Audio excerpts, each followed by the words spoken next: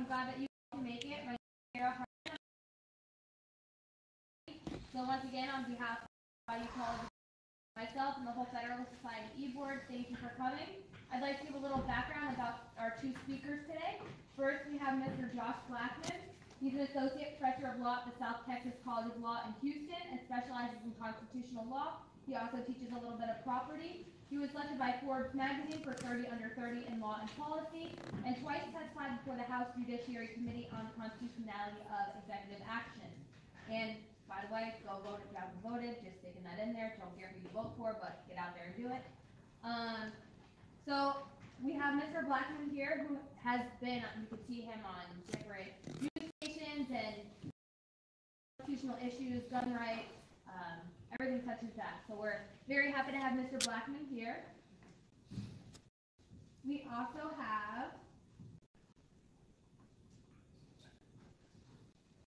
give me 1 second, please. Just pulling up his bio very quickly. I don't want to mispronounce your name, Mr. Schwarner. Schwarner? Yes. Okay, I'm sorry, I didn't want to mispronounce it. I can't say it. Mr. Schwarner graduated from Maumee Valley Country Day School. He teaches at MDC. He has a bachelor's degree in sociology and anthropology from Denison University. And he also has a master's and doctorate from Ohio State University. The Ohio State University. Yes. The Ohio State.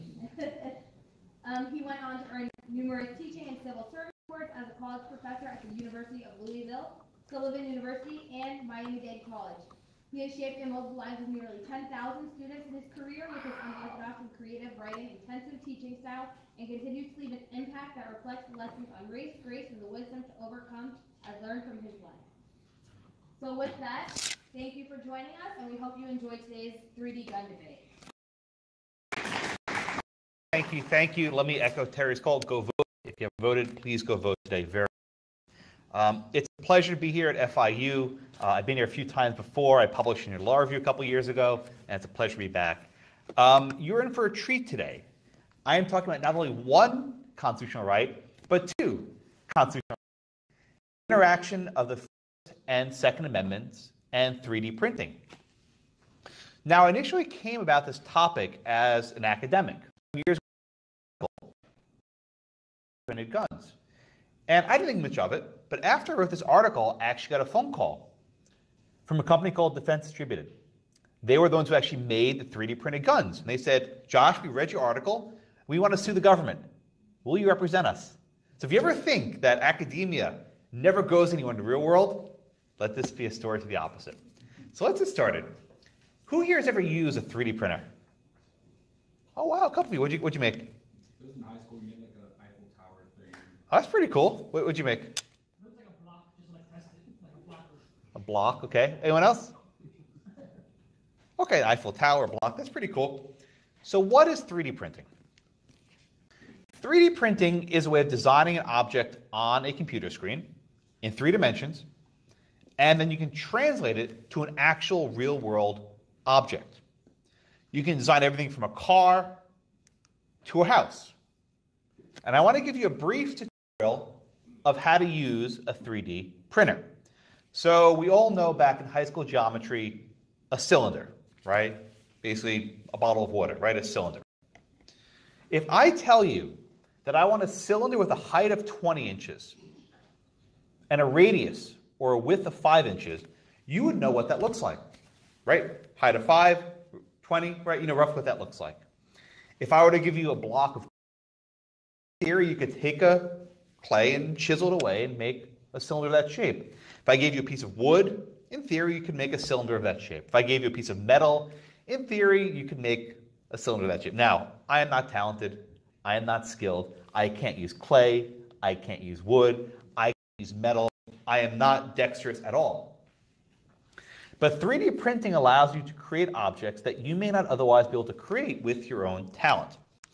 And people create all sorts of little tchotchkes and things that aren't very important. But you can do things that are pretty cool. This is what a 3D printer looks like. You can see this little race car that's being printed over there. Pretty sophisticated stuff. How does it work? So who here has made a candle, right? A candle. How do you make a candle? You take a wick, wax, you pull it out. You dip it in wax, you pull it out, right? And you keep dipping it one after another after another. And each time you dip it, it gets a little thicker around the base, right?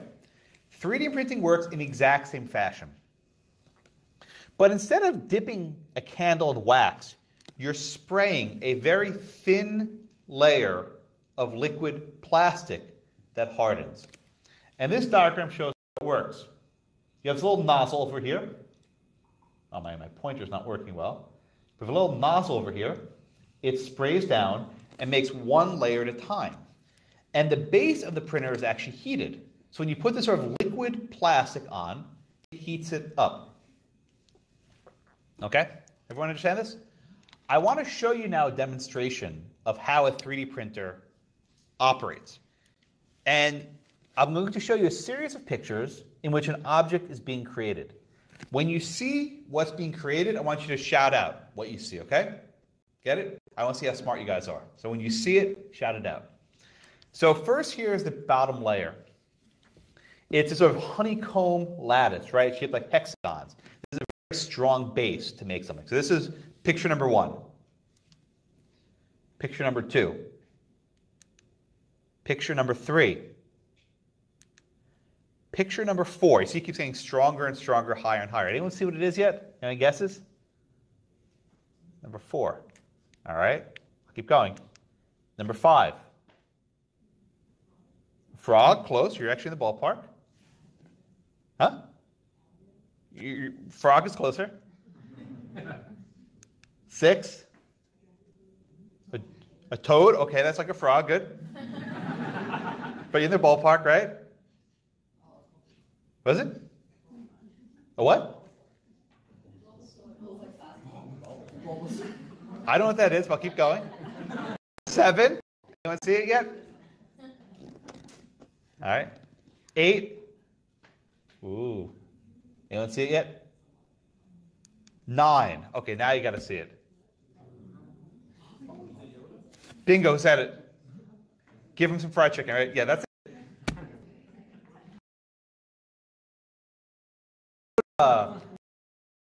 From Star Wars, right? Now you see it. Ah, there it is. Now you see it, right? Ah, Yoda, Yoda, Yoda, right? There it is. Keep going, keep going, keep going, keep going. And then they close off the top of the head. Done. That takes a few minutes to print out. If I use plastic clay, but 3D printing lets you take ideas in the abstract that exist only in a computer and translate them to real and easily. That's better. Less feedback. Thank you. Okay. So of course, given that we're in America, what do people want to 3D print? Guns, of course, right? This is why I'm here, right?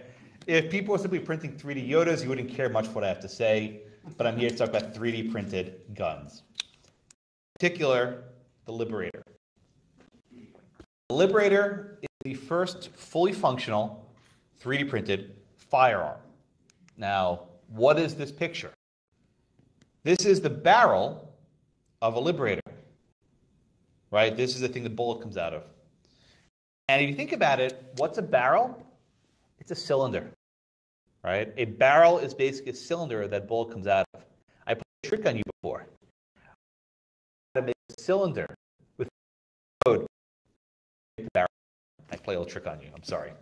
But the point is, these are not revolutionary designs. How you make them is tough. But the basic principles are simple. Code that translates to physical objects that can be used to make a cylinder. Defense Distributed made other objects. Who knows what this is? It's an AR-15 lower receiver. This is the only part that the government cares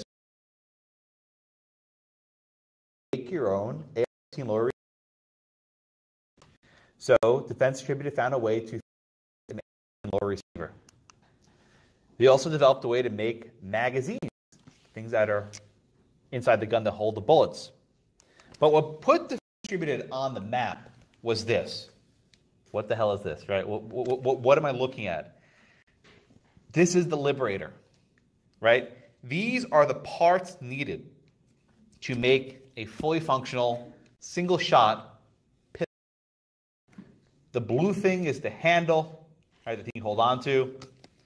The bullet is there. Oh, my pointer is not working with me today with this too far. The bullet is here. There's a nail there. The nail is used as a firing pin. Those little squiggly things are the springs. When you pull back the trigger, it snaps and actually strikes the back of the bullet. The gun is entirely plastic, except for the bullet and then. This is what the is assembled. If you notice, there's a rope on the floor. Why is there a rope on the floor? Well, when they were testing it, they didn't want to put their finger on the trigger.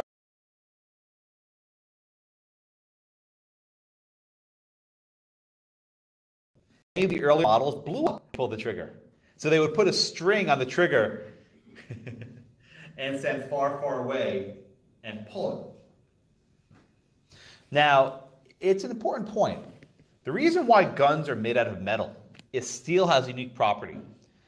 When steel gets hot, it expands. When steel cools off, it contracts. That's what you need for a gun. You pull the trigger, it gets really hot, it expands, and it cools down, goes back to normal. Plastic doesn't do that. It's very rigid and inflexible. And it's an absolutely awful way to make a gun. In fact, making a functional liberator requires a lot of work. It's not just point, click, shoot. You have to know exactly what you're doing. You have to have skill. You have to actually treat the plastic parts with a chemical bath of acetone to strengthen the plastic enough. And if you don't strengthen the plastic enough, it'll blow up in your hand. It's not strong enough. So it's actually a lot harder to make one of these guns than you might think. It's far easier to simply buy one legally or in the black market, or, as I'll show you in a minute, make your own gun without a printer. Now, is this a problem, right? Is there anything illegal about printing your own firearm? Now, most people think this is what a 3D printer looks like. You just press a button and this fully functional Glock pops out. That's not how things work. It's a fairly rigorous process. Okay? But most people may not know this, perhaps in Florida, depending which part of Florida we're in, that you can already make your own guns at home with something called a zip gun. Has anyone ever made a zip gun? Yeah, what'd you make? I didn't make it because I wasn't allowed to yet, Yeah. our school made it though. Your school made it? Yeah. What kind of gun was it? It was like a version of the potato launcher. They used the preference of the zip gun, Ah, so it wasn't illegal. okay. I believe you. You made one? No. Anyone else? I don't know. So a zip gun is a homemade gun. Yeah, you made one? No, wasn't that Zodiac Killer or something? Ted Cruz, right? Yeah, no, I voted early. He actually had a funny tweet where he actually tweeted a picture of the Zodiac sign saying "Happy Halloween, everyone." Look, you got to own it, right? But a zip gun is basically a homemade gun, a gun you make at home. What is this? And a garden hose. If you weld together a soldering iron and the nozzle from a garden hose, you just made yourself a gun. I Googled around in this. There are lots of instructions. These are my favorite. These are flashlights, keychains that are guns, right? If you look at this, oh yeah, whatever, it's a keychain, right? It's a fully functional firearm, and it shoots one bullet. That's all you might need. Now, I want to show you how easy it is to make a gun at home. Now, listen to me very carefully. Do not try this at home, please. The thing I have to show you, these guys are morons. Do not try this at home, okay? So here we go. You know there's a flip phone camera, so this is legit, right? This is serious. These guys have decided to make a rifle. With what? A rubber pipe, a single shotgun shell, and a metal pipe. That's all you need to make a gun. It's very easy. So here's what happens. On the tip of this is a little dimple. in the back of a shotgun shell, it ignites the charge and it goes boom, right? So here it goes, right? They load the shotgun shell into the rubber tube, which again would not trigger metal detector. Rubber is not metal. And they're going to jam the pipe in the back of the shotgun shell. Now, you are all reasonably prudent law students to torts, right? What is about this? Everything, but give me specific, right? What's really problematic about this picture? There's so much, but just tell me. Yeah, in the back. His hand looks like it's covering. Yeah, he's covering the rifle shell. Yes, that's bad. If you have 10 fingers, you might not want to do that, right? What else is really problematic about this picture? Yeah. Indoors, they're shooting into a cardboard box. One other thing that you might not see, look at the bottom right-hand corner. What is that? Electric. Yeah, let me show you this picture. It's a little clearer. There's an electrical wire coming down, plugged into a fan. This is like Darwin of the Year award, right? You know, this guy is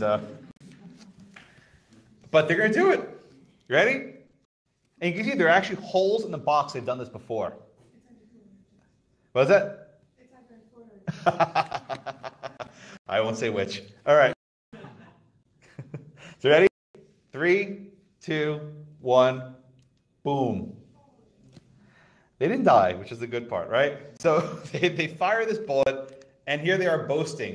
You see a smoke shotgun shell. Now, why am I showing you this picture? I'm not trying to teach you how to make a rubber gun. That's not what I'm trying to do. What I'm trying to illustrate is how easy it is, how cheap it is to make a functional firearm. Anyone can do it with $15 worth of parts from Home Depot, right? I can go to Home Depot right now and buy all these parts. And by the way, the rubber thing would not trigger metal detector at all. You could bring this anywhere you wanted. Shotgun shells have almost no metal in them. It's like a plastic rubbery cartridge. You could smuggle this gun wherever you wanted very easily. Okay, now, did our friends with the flip phone break any law? Did they violate any federal law whatsoever? The answer is no. Under ATF rules, alcohol, tobacco, and firearm, it is perfectly legal to make your own firearm as long as you don't sell it. Important caveat. If you sell it, then you're in trouble. You need a license to do that. But if you make your own firearm and you're not putting it into commerce, you're fine. You can't have, for example, a machine gun. You can't have a short barrel shotgun. Those are basically the only big restrictions. So what these guys did was perfectly lawful. So why am I here, right?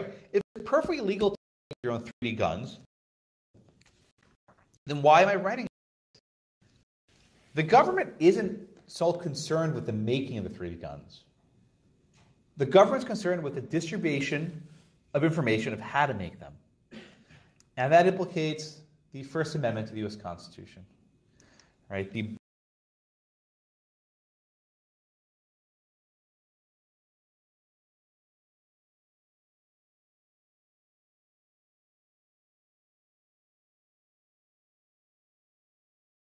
losers in a debate. They have to allow all sides to be able to communicate. But you might say, wait a minute, Josh, this isn't really just speech. These are files that are used to make dangerous items, right? How can you possibly say this is protected by the First Amendment? Well, a few points. First off, has anyone ever seen the book Florida, The Anarchist Cookbook, which was very popular in Florida? It's a standard issue for Florida Man, right? The Anarchist Cookbook, right? Has anyone ever read this book or know about it? It's basically a hand guide to be a terrorist. I'm only slightly exaggerating, right?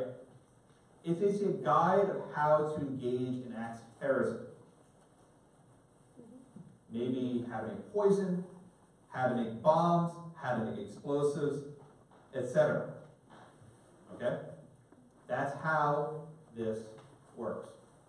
In the 1960s and 70s, there was a very strong effort to prohibit the anarchist cookbook. It failed. Even if speech can be used to teach you to do dangerous things,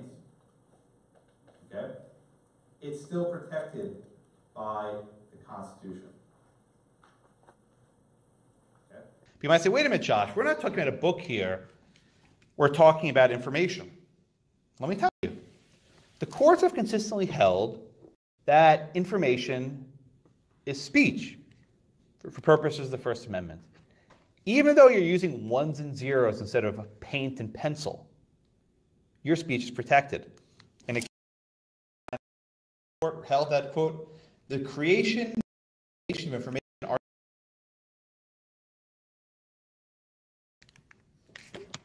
And we increasingly live in a world that's governed by data. And the mere fact that you use expression on a computer doesn't deprive your expression of constitutional values. Okay? But I promise you 2 amendments, and I get the second one. This is not only a case about the First Amendment, it's also a case about the Second Amendment.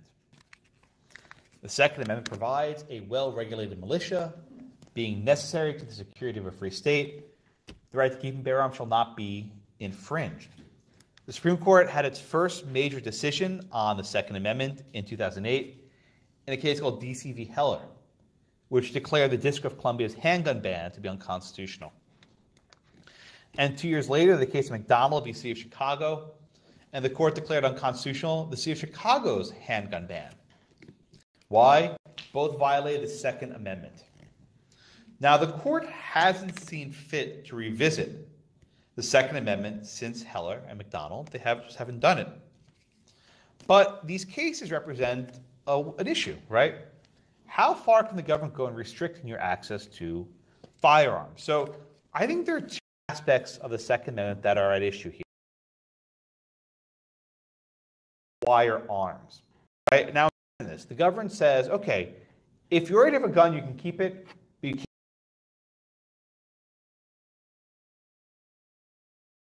actually a right to acquire arms by one means or another. Now, I'm not saying anyone can buy a gun. There's no restrictions. My point is that at a basic level, acquiring guns is implicated by the Second Amendment. The second one I'm actually a little bit more confident about. And that's what we call a right to make arms. So long before there was Walmart and Cabela's and other stores, if you wanted a gun, you'd have to make it yourself. And back in the day, you had the colonists, and they made muskets at home. There's a long your own muskets. So I think there is actually a right to manufacture your firearm. Now again, I'm not saying this is a right to whatever you want, but there's a basic right to make your own weapons, and the government has to justify any restriction upon that right to their adequate level of scrutiny. But I'm not done. There's a principle in law known as a hybrid right, where one right reinforces the other. And I'll give you an example. Let's say the government passes a law saying that it's a crime to wish one a Merry Christmas, an actual war on Christmas, right? It's a crime to wish one a Merry Christmas.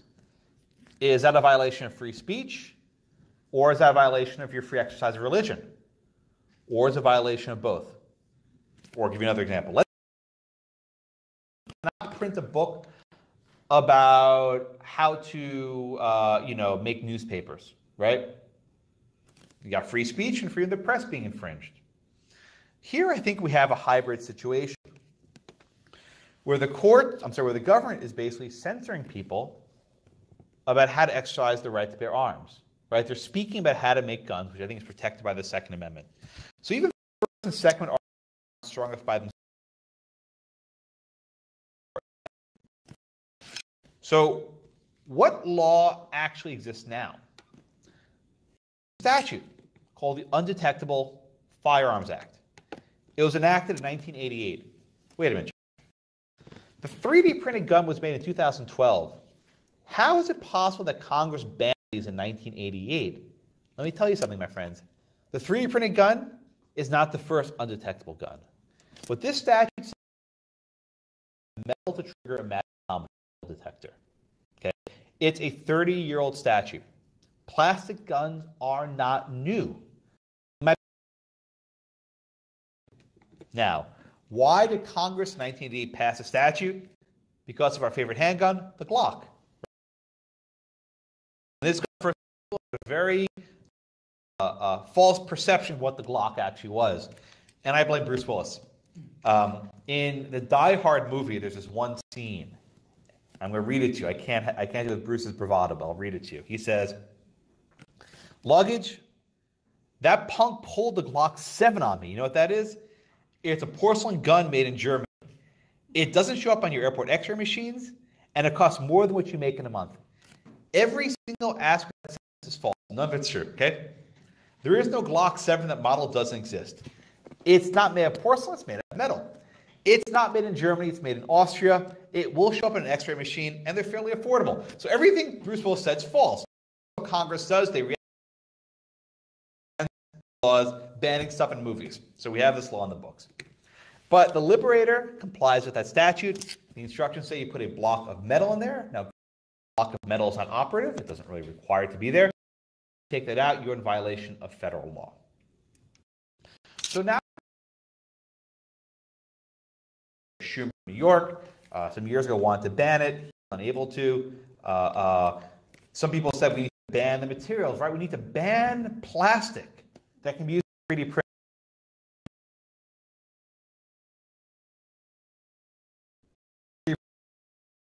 Terminator 2. You can 3D print a fully functional steel 1911 handgun, right? You're not going to stop this.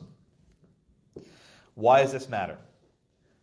A metal gun will be detectable, but you can make it on your own. So the ability to actually restrict the end product is somewhat limited, which is why so far the government has tried to restrict this using export control. Think about this. When you the United States overseas, you generally need the government's permission, right? And the thinking is we don't want, our state-of-the-art technology getting in the hands of the bad guy. So, if I want to send a Stinger missile to Afghanistan, I probably need the government's permission to do that. I think everyone thinks it's a reasonable rule. So there are a series of rules called ITAR, the International Traffic in Arms Regulations.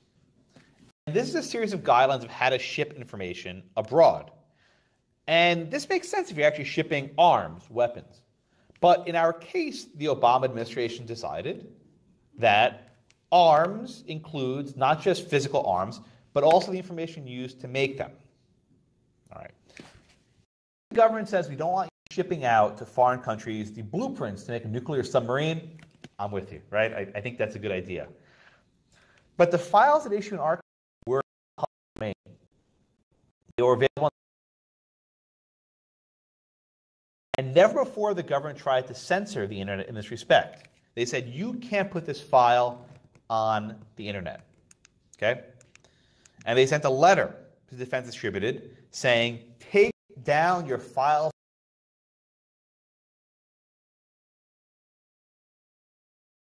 of speech. Okay? Now, let me give you a brief overview of the litigation. We originally filed our lawsuit in 2015 against the State Department. We lost in the trial court. We got a split decision from the Fifth Circuit Court of Appeals. We almost got the en banc court to review it, but failed. And then the Supreme Court denied certiorari. We came back to the trial court, and we actually reached a settlement with the government. I think the government recognized that they were going to lose when this case went to a trial or summary judgment, and they settled with us. Then it got crazy. In the span of 5 days, I argued 4 temporary restraining order arguments. We got sued everywhere. So when the settlement was about to go into effect,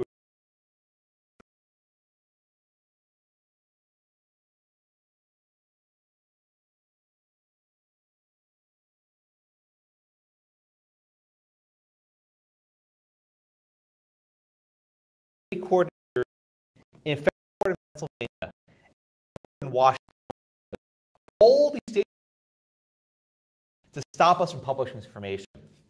I also beat TRO in New Jersey. I beat the one in Pennsylvania. The last, when we get to Washington, the court ruled against us. And the judge issued our favorite nationwide injunctions, which are also popular now, which blocked the internet from having these files online. It didn't just block us from doing it, it blocked any American from publishing these files. It was a global prior restraint of speech. We are currently Court of the Supreme Court, so we have a nice preview of the case. But to wind down, these are important issues, regardless of what you think about gun control. The government's asserting here power to censor speech on the internet, and it's a power that's never been done before. Not only are the federal government asserting this power, but the state is asserting this power as well. I think there's a power that the government does not have. Thank you all so much. I welcome any of your questions, and I will turn over to my good colleague, Professor Schwanner. Thank you so much.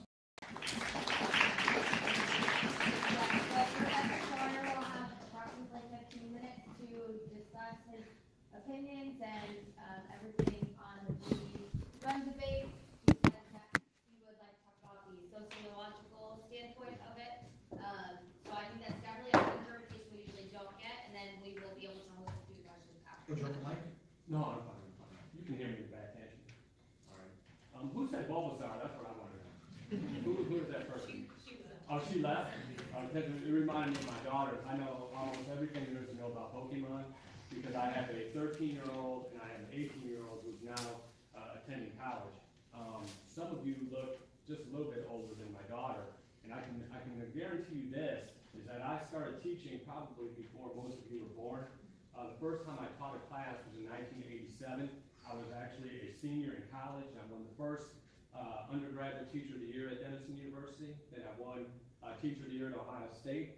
And as I was driving in today, I was actually riding in with a friend, I started thinking about last night. I had what do you call it, FaceTime? Is that what it's called? When you talk to someone on the phone and you can see their face and all that. I had a FaceTime with my girlfriend, my fiance, who actually lives in Arizona. And she lives in Arizona, and we're both Prince fans, and we met each other on a Prince website, right? And I've always been of the mentality that I'd rather meet you face to face than to meet you online. And then here I have this girlfriend, fiance, 2,000 miles away, who I met on FaceTime. Then as I'm coming in, as I wake up in the morning, I'm listening to a conference call in China about a stock that I bought on a car that has artificial intelligence and deep learning as its main operative system that is based upon this idea of an electronic vehicle that is autonomous, it drives by itself. And I start to think about the last term paper I wrote in college, and I typed it, right? I typed my last paper, and now I take a look at the fact that you can communicate instantaneous around the world at any time with anyone through a cell phone.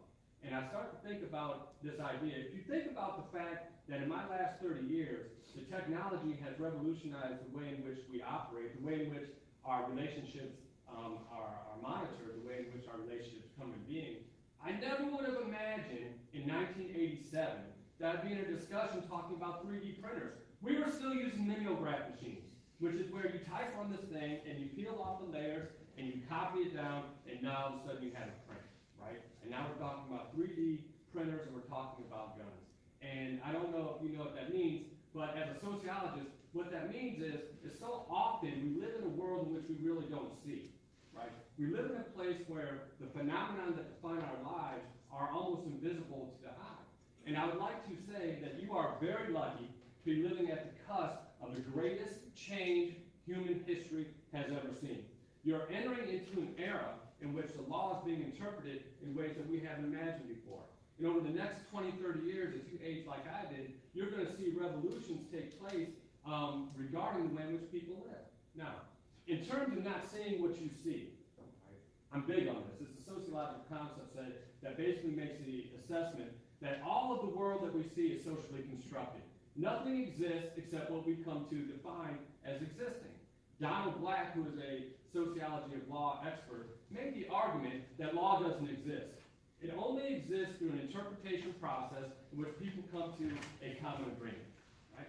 So if things don't exist, and you're looking at me right now, and I have a tie on, and I have a suit on, and I have a coat, you think that somehow you have a knowledge of who I am. I have a PhD from Ohio State, I have an MBA, I have a Master's in Conflict Management, I have a Master's in Public Policy, and I have a Master's degree in Sociology.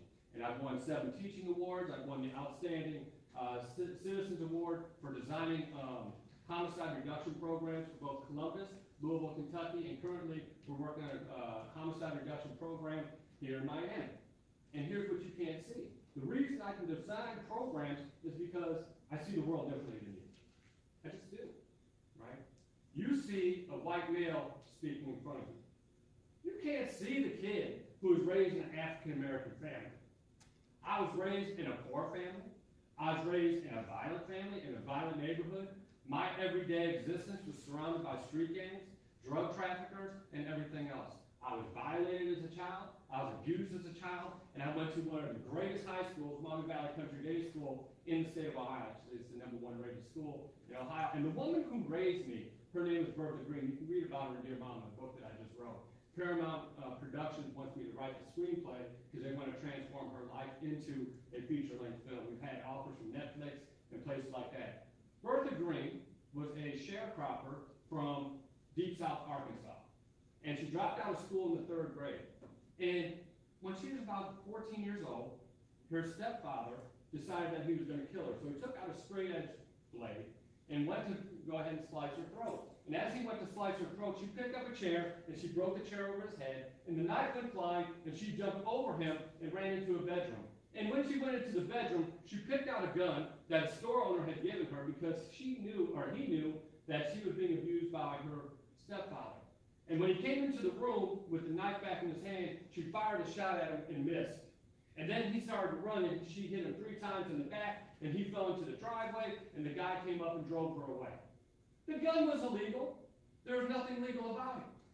However, what's interesting about the story is my mother was also abused as a child. She was abused to the point where you couldn't recognize that she had been tortured. I'm going to get into the torture, but it was very fascinating because she didn't want to have me. So, while she was deciding on whether she was going to have an adoption or abortion, this 3rd grade dropout sharecropper from Arkansas stood up to her and said, Susie, my mother's name, I will raise your son for you. Okay? Very interesting story. But it was a very violent neighborhood. So as a child, right, when I stayed at Mom Green's house, I had a handgun underneath my pillow, and I had a shotgun in the corner. And I was always taught, don't be afraid to use it. If you have to use it, you shoot to kill. Right? And then I went in and became a social. Oh, by the way, in 1981, on November 1st, my mother tried to murder me. Right?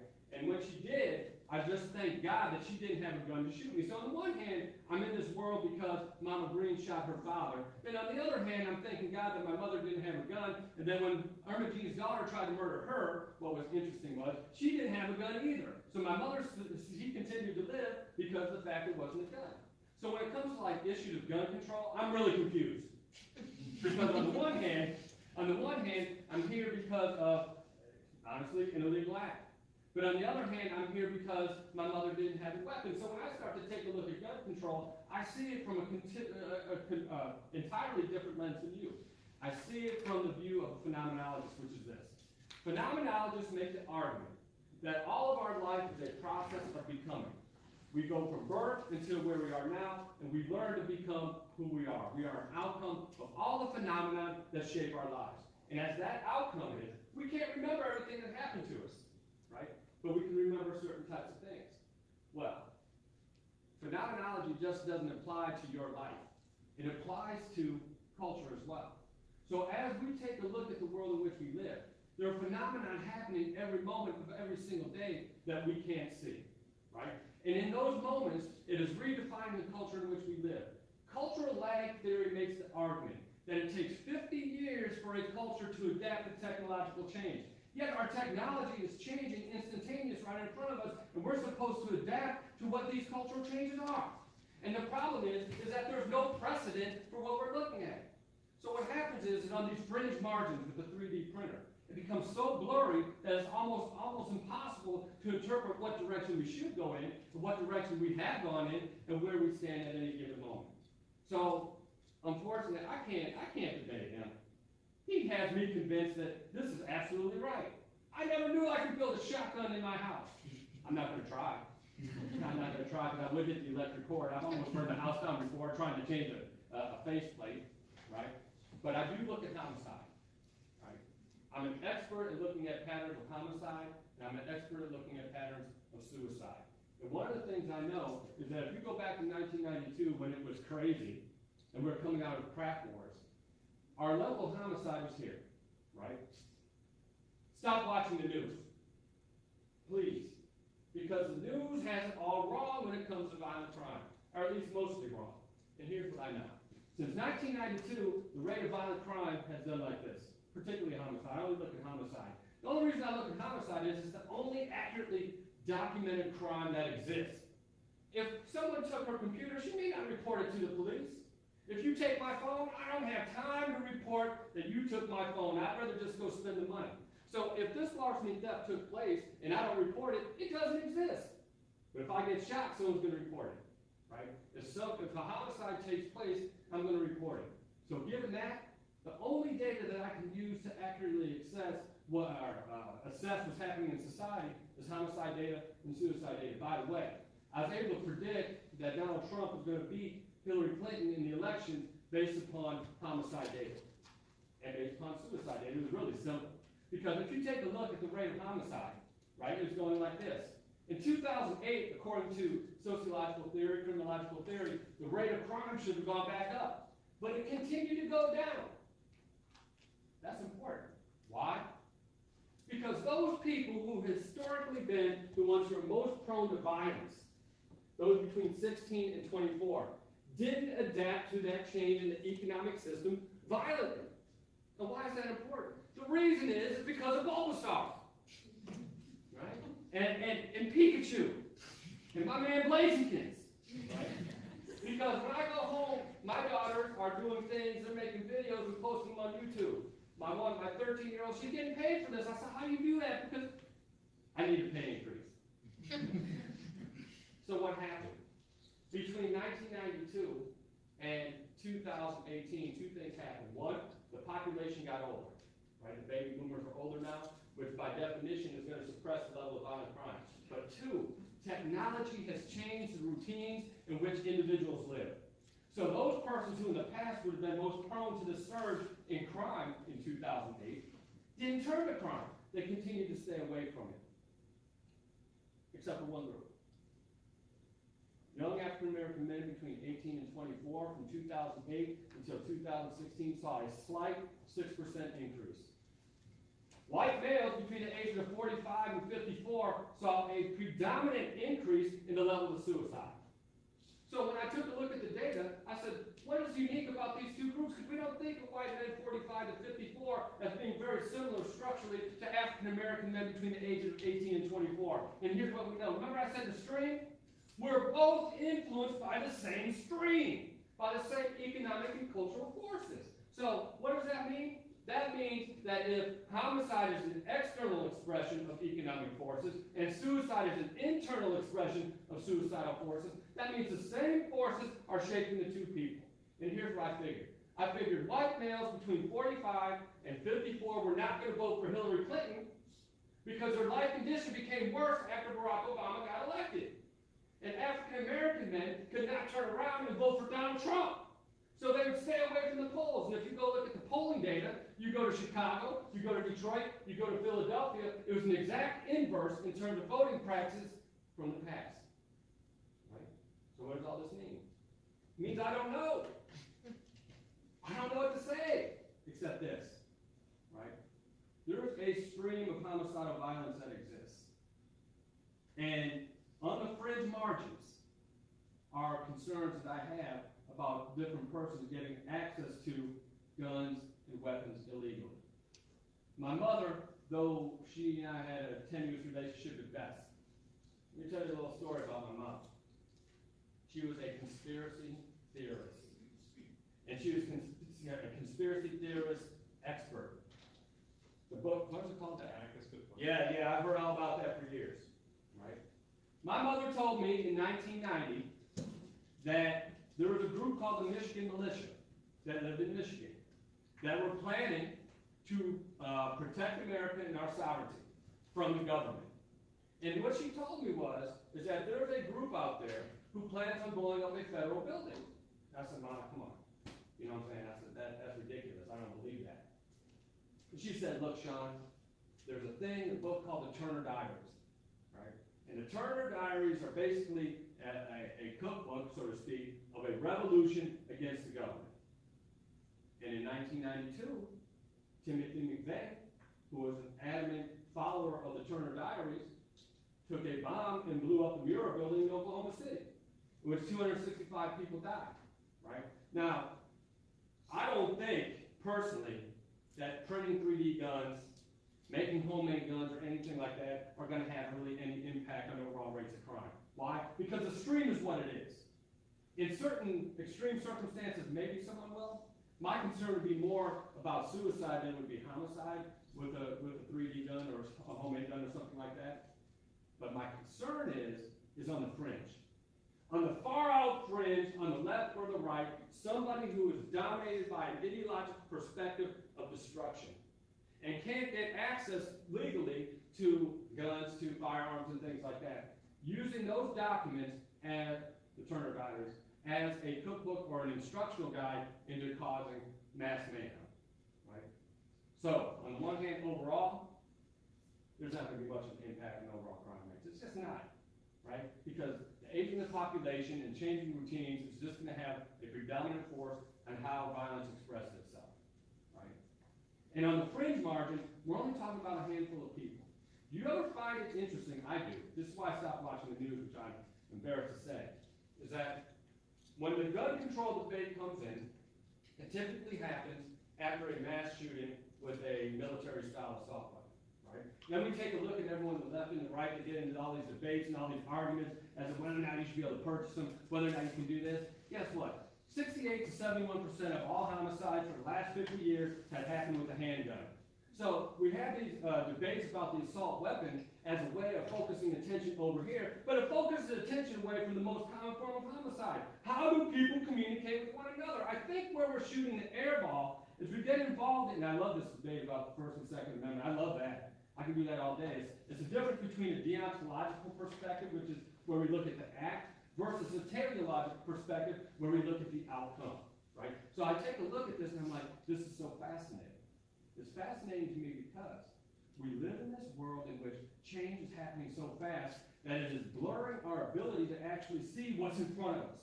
And this is why I'm so excited. If I was your age right now, I'd be in law school. Because I would love to be on the cutting edge of these cultural changes, these legalistic changes, and being a person like Professor Blackman over here who can actually input and execute changes that are going to occur for everybody in the nation.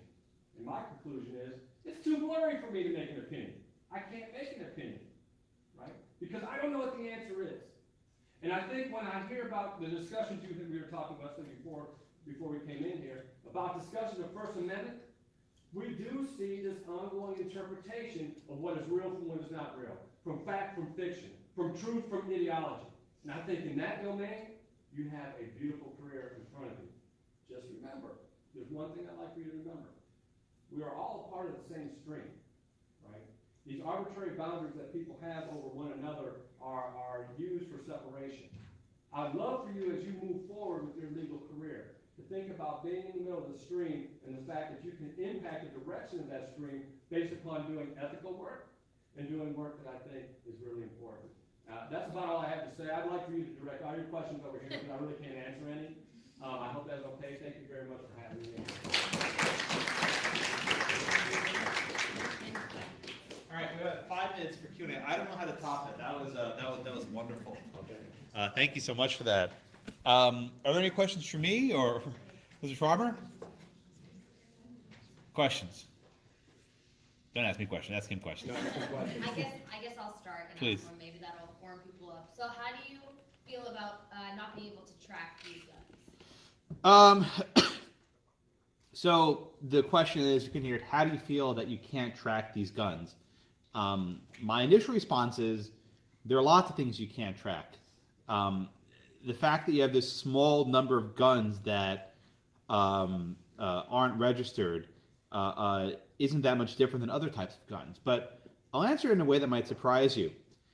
If the government wants to require you to register the guns that you print or the guns that you make, that's a very different story than whether they can restrict you from accessing the information of how to make them. And there are some states that have actually attempted to require registration of homemade firearms. I'm not going to opine, but I think those laws are valid. But I think the state has a much easier burden to justify the registration laws than they have to justify the threshold question whether you can share the information. So I think you have to separate the actual sharing information with the printing them. Very few people actually download these files, actually end up ever making them. They're not actually made. They're just used as like a trivia, something to have on your computer. Other questions? Yeah. I was just gonna ask this, a lot of the guns that you were discussing being printed, they can only shoot like one bullet. Yeah. Do you expect, like through your research and, arguing, is it gonna get, I mean, technology's always growing, but do you suspect that we'll get even a bigger gun? Well, you said metal, so I'm like tied up, like. Yeah. With, You can make a multi-round gun, right, out of metal. The limitation with plastic is it sucks, right? It's very brittle, and whenever you try and heat up plastic, it usually breaks. So to the extent that you want to make a very good 3D printed metal gun, you might spend $50,000 on it, right? It's not cheap. You can go somewhere in Miami, not too far from here, on the street corner somewhere, and buy a gun for probably what's it going right now? It depends on how much you're spending. How much? 360 something on average for handguns. Is that the going rate? Yeah. On average. So I mean, look, if you want to buy a gun you're prohibited, you can buy one for pretty cheap. So making it on your computer is not a good way of getting an illegal gun. There are much easier and cheaper ways of getting one. Yes, sir. As one, I was learning about the Commerce Clause, which Yeah. is changing our worldview in a lot of ways. Yeah. Is there a Commerce Clause argument circulating in regard to making guns at home as opposed to purchasing them? Right. So the question was about the Commerce Clause, and to be precise, it's a Commerce Necessary and Proper Clause. Make sure professors tell you any Commerce Clause case you get, Wickard, they're actually Necessary and Proper Clause cases. Trust me on this one. It's always substantial effects is necessary and proper, not Commerce Clause. But to the question, what if you make a local gun, right? You make it totally apart within your state. Some states have actually tried this. They call it, was the Montana gun or the Wyoming gun? I can't remember. Where they have only local metal, local bullets, everything. Unfortunately, under the court's jurisprudence, if your local gun has a substantial effect in interstate commerce, then the feds can regulate it. So I think the feds can regulate the end product. Where they can't do is shut down the sharing the information and make it. I think that's a key distinction I have to draw. Thank you for the question. Yeah. I guess a question for both, but do you know of any recent data on homicides and incidents where the gun has been established that was used in that incident was 3D printed? The number is 0. Yeah. There was one case where a guy made his own AR-15 lower, where you can mill your own lower receiver, and then he used that to inflict a homicide. That's one I'm aware of, but that wasn't a 3D printed gun. Again, these are not very good guns. They're more likely to blow up in your hand than to actually shoot someone. These are mostly showpieces, which is why people get so afraid of them. Yeah. I guess it's more of a question for you. Working closely with police officers, is there a concern about being able to solve any crimes that may possibly be committed with 3D printed guns? Because at some point with technology and the increase in economy, I'm sure at some point more people will be accessible to this maybe way in the future, but. On Fridays, I teach a class, it's a specialized class at NBC, where I had chiefs, captains, sergeants, lieutenants, all the executives. And I posed this question on Friday when I thought maybe I was coming in, and none of them agreed with 3D printing. One, they're not traceable. Two, they want a serial number on it. So they were against it, but they weren't against the ownership of firearms. But of course, I don't know how much research they've done on the plasticity and the actual capabilities of those guns, but it was a knee-jerk reaction that nobody should be able to print 3D guns, but they didn't say anything about whether or not I should be able to put out the plan for people to download it. It was just a knee-jerk reaction. Their answer was no. Yeah. No, that makes sense. Cops want their jobs to be as easy as possible. Yeah, right. Yeah. Yeah, in the back. What about plans to make guns that have been deemed illegal, like or other like attachments like bump stocks or something that could be deemed illegal? Are the plans to make those also as protected, or do you think there's that those can be regulated? So the question here, if you couldn't hear, is what about plants making a legal weapon? Usually someone asks me about bump stocks, they ask me about like making a nuclear bomb or a missile launcher, something that is illegal. I think in the abstract, if the government wanted to draft a narrowly tailored statute that prohibited certain types of weapons are prohibited, they perhaps could. But the difficulty of drafting that statute is what's called overbreadth, right? You're going to sweep in a lot of speech that is protected, and I don't know how you could draft a statute like that. For my state, what's easy is we don't have such a statute, right? The statutes are fairly open-ended, and they sweep in a lot of protected speech with that precision. So when you're talking about speech, you have to have narrow tailoring. And I think it's the current laws we have don't achieve that goal. But very good question. Thank you. Yes, in the back. Is someone that is carrying and concealing a 3D printed gun charged with the same crime as someone that carries and conceals a real gun?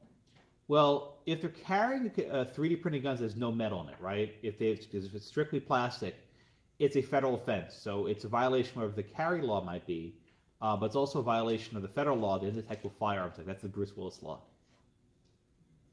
Make sense? Okay. Other questions? Okay. Going. With Thank you all so much. Yes, we want to thank both our speakers. Sign in, please sign in. You're free to talk to me or either of the speakers follow the event. If you'd like to join FedSoc, please go to fedsoc.org/join to live $5 membership. It has many benefits. Please come see me if you're interested. Go to businessprint.com, really cheap. You're like, it's like $1,000 prices. Take your back to school. Thank you.